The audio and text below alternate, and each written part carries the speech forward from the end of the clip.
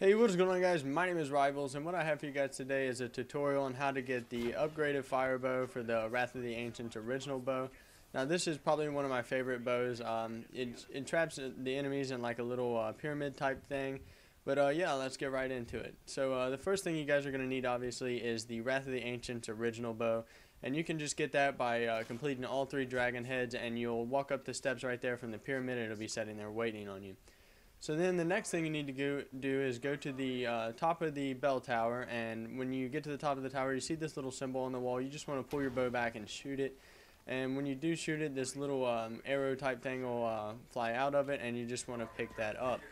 So then you want to come down to the rocket launch area, and as the rocket is getting ready to launch, you want to go over and press this switch, and then you want to make your way back into the little safe zone area where the teleporter is before the doors close, obviously, otherwise you'll take it down.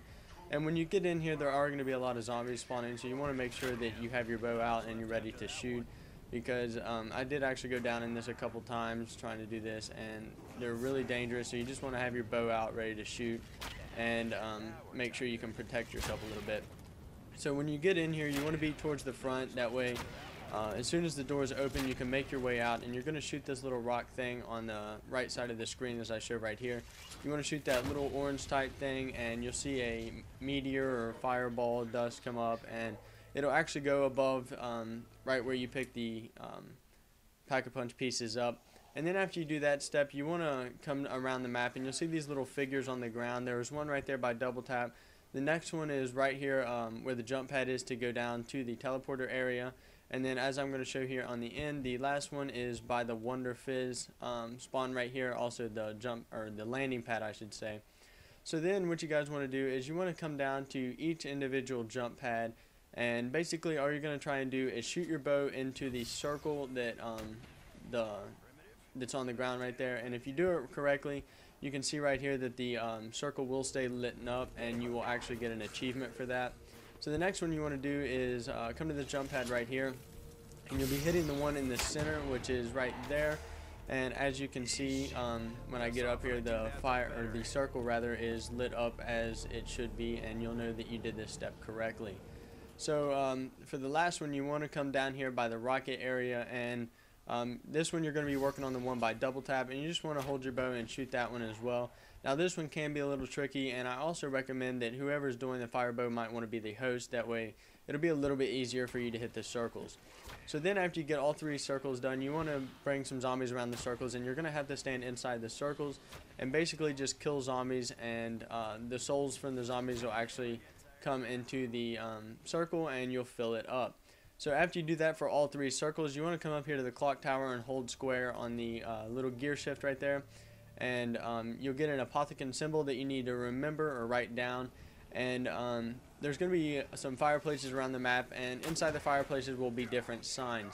So whenever you go around to the different fireplaces, you want to check and see which sign that is in the fireplace correlates with the sign that you found in the clock tower. And whichever one that is, you want to make your way to that fireplace. Now from here, guys, you want to go, there'll be one certain circle that's lit up, and you want to go start from that circle, and as your screen's glowing, you want to shoot your bow and try and work your way to the fireplace. You only have 4 shots at this, so make sure that you're accurate and you're trying to get as far as possible with each shot. Now whenever you get to the last shot, you want to shoot your bow inside the fireplace, and you will see that it lights on fire.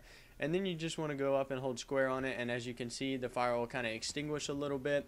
So then you want to make your way back up to where the center circle is, and you'll see that this fireball is fell down a little bit, and you don't need to shoot a zombie or anything. You just need to go up to it and hold square, and it will kind of rise into the sky and blow up. And then you guys will see that the arrow drops, and from here, guys, you just want to go back down to the where the pyramid is, and insert your bow into the or your arrow rather into the box that correlates with your symbol at the beginning of the Easter egg.